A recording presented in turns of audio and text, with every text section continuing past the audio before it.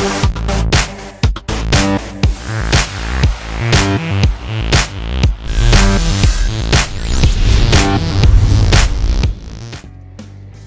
కార్యక్రమంలో గల్ఫ్ కార్మికులను, వారి కుటుంబ సభ్యులను, మహిళలను అవమానపరిచే విధంగా ఇటీవల ఓ కామెడీ స్క్రిప్ట్ ప్రసారం కావడంతో జగిత్యాల వాసుల్లో ఆగ్రహం పెల్లుబుకింది.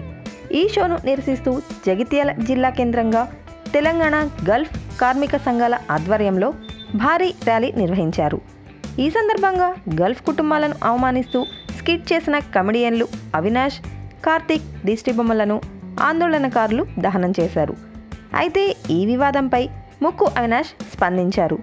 నేను జగిత్యాల జిల్లా నుండే వచ్చాను. జగిత్యాల జిల్లా రాఘవపట్నం నుంచి వచ్చాను. ఇటీవల ఎక్స్ట్రా జబర్దస్త్లో నేను చేసిన స్క్రిప్ట్లో ఓ డైలాగ్ వాడడం జరిగింది. దానికి నా గల్ఫ్ సోదరులు చాలామంది బాధపడ్డారు. అది కేవలం కామెడీ పరంగానే డైలాగ్ వాడాను, ఎవరిని ఉద్దేశించి కాదు అని అవినాష్ స్పష్టం చేశారు. కొందరు ఆ డైలాగ్ను మరో విధంగా తీసుకున్నారు. ఆ విధంగా తీసుకుంటే అది నా తల్లి, వదినకు కూడా వర్తిస్తుంది. ఎందుకంటే నా తండ్రి 25 సంవత్సరాలు గల్ఫ్లో పనిచేశాడు. మా అన్నయ్య ప్రస్తుతం అక్కడే పనిచేస్తున్నాడు అని అవినాష్ పేర్కొన్నారు. ఒకవేళ మీరు ఆ ఉద్దేశంతో తీసుకుంటే మిమ్మల్ని క్షమాపణలు కోరుతున్నాను. నా గల్ఫ్ సోదరులు నన్ను అర్థం చేసుకుంటారని అనుకుంటున్నాను.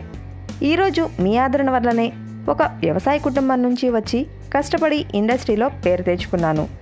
అందుకే నా జగిత్యాల జిల్లా పేరు కూడా జబర్దస్త్లో చూపించాను అని అవినాష్ వ్యాఖ్యానించారు.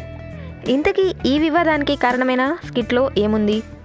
ఈ స్క్రిప్ట్లో కొడుకును తిట్టే ఒక తల్లి సన్నివేశంలో అవినాష్ కనిపించాడు. కొడుకు పాత్రలో కార్తీక్ నటించాడు.